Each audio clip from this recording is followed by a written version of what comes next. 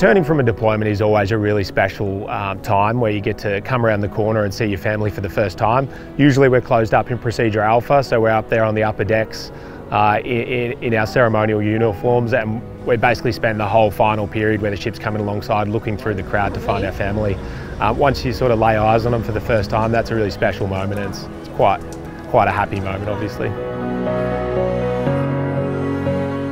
So on the 14th of May, when Anzac was due home, at around 4:30 in the morning, the ship had entered or was approaching Coburn Sound, and we're actually so close that I could see my house. At that time, we got a call come through to the ops room from our higher headquarters, which informed us of a developing search and rescue situation approximately 670 miles off the WA coast. At that point, we had to shift our focus from looking forward to getting home and seeing loved ones and family to the task at hand and how we were going to execute that operation.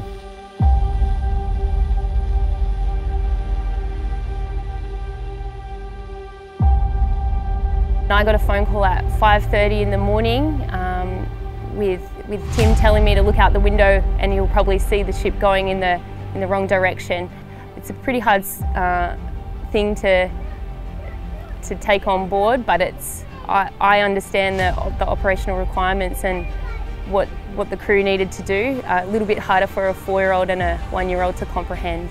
Being able to tell them that we weren't going to come home and having them be able to get that message from us as opposed to from a generic type communication or a support organisation was a real positive, because we could each talk to our loved ones and tell them not only that we weren't coming home but why. For the next 10 days there was a fair amount of communication with families back home, but for operational reasons at times the communication between the ship and shore was restricted.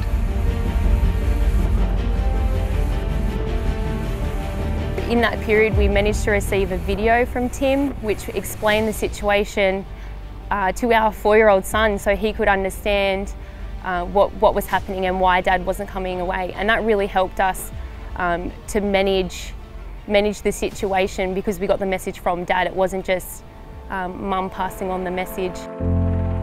To be part of a rescue operation like this is really rewarding. The predominant reason behind that, I think, is that in the Navy we do a lot of training, a lot of exercises and a lot of preparation to be ready to do our job.